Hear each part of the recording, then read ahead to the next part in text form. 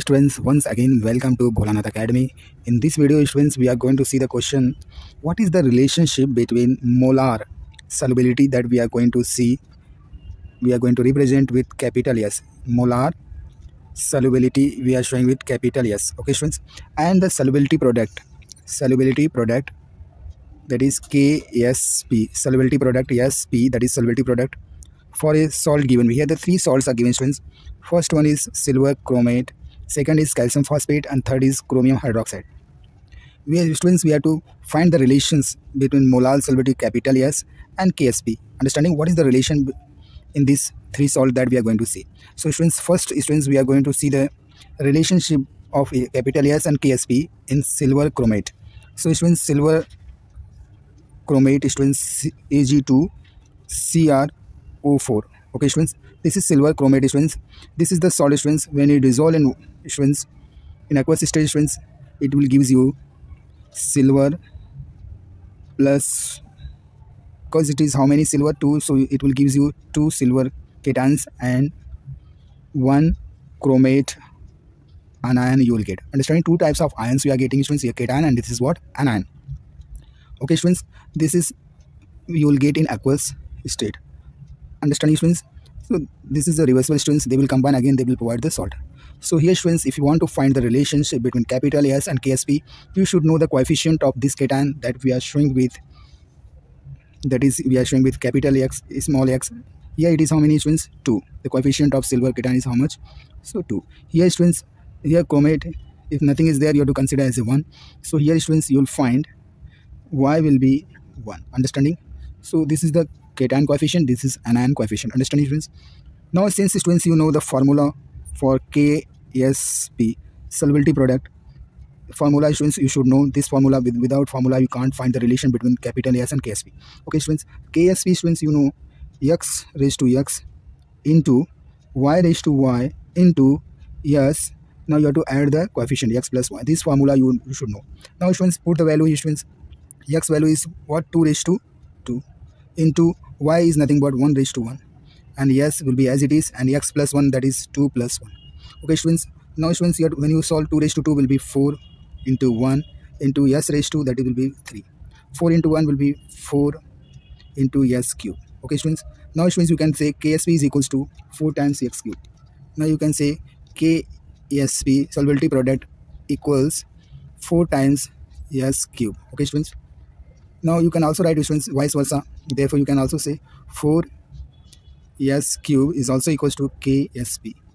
Okay, students, what will be the value of s, students? So s cube is also equals to KSP divided by 4. This 4 will come on this side.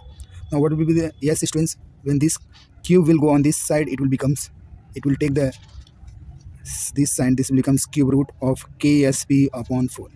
Okay, students, this cube root you can also write, students, KSP upon 4. This cube root, students, you can write like this also. So this is the relation, students, we have got between the solubility and the solubility product.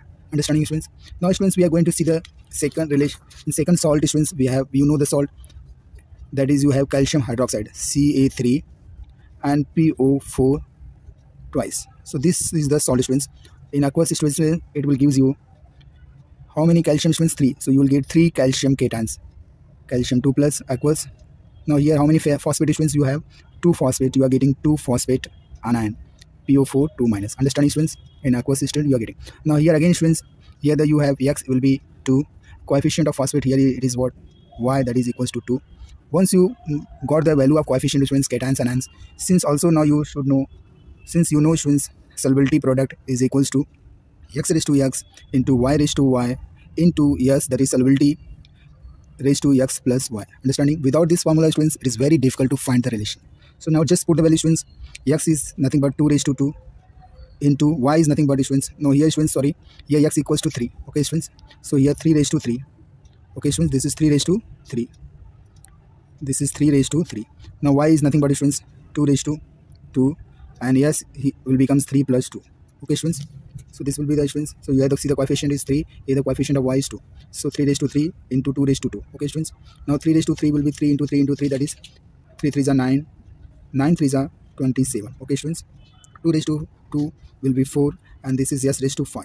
Okay, students. Now 27 4s are students, it is 108.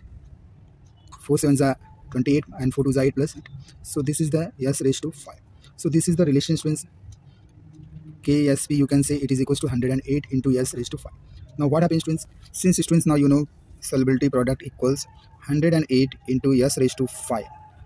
So therefore, what will be the s raised to 5? S raised to 5 will be KSP solubility product divided by 108. Okay, students. Now what will be the, students, this s? So this 5 will go on this side, fifth root. It will become fifth root of this quantity, students. You can also write fifth root of KSP upon 108. This is nothing but, students, KSP solubility product divided by 108. This you can also write 1 upon 5. Okay, students. So this is the relation in this salt, students. Solubility and solubility product. Okay, students. Third salt, students, you know chromium hydroxide. This is the formula of chromium hydroxide, students. And this is the salt, students, when it will dissociate in aqueous solution, students. Here 1 chromium is there and 3 hydroxyl. So students, you will get chromium 3 plus aqueous, plus you will get how many hydroxide? 3 hydroxide, 3 hydroxyl aqueous. Okay, students. Now when you see the coefficient, students, if coefficient is not there, we have to take as a 1. So here you will find the x equals 1, and here the coefficient is equals to y equals to 3. Okay, students. Now since, students, you know this formula, solubility product is always equals to x raised to x into y raised to y into s raised to x plus y. Okay, students. So this is the relation, students, we have. Now put the value, students, x raised to x, that is 1 raised to 1 into 3 raised to 3 into s raised to 1 plus 3. Okay, students. So 1 raised to 1 will be 1, 3 raised to 3 will be 27 s raised to 4. Okay, students. So this is the value, students. Solubility product is 27 times s raised to 4.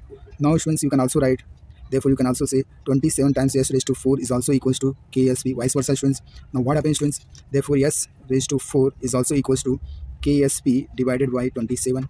Now what happens, students? This fourth power will go on this side, it will becomes fourth root of this, that is s is equals to KSP divided by 27 fourth root. Okay, students. This also you can write, students, KSP divided by 27 of 1 upon 4 times. Okay, students. So this is the relation, students. This way you have to write in examination.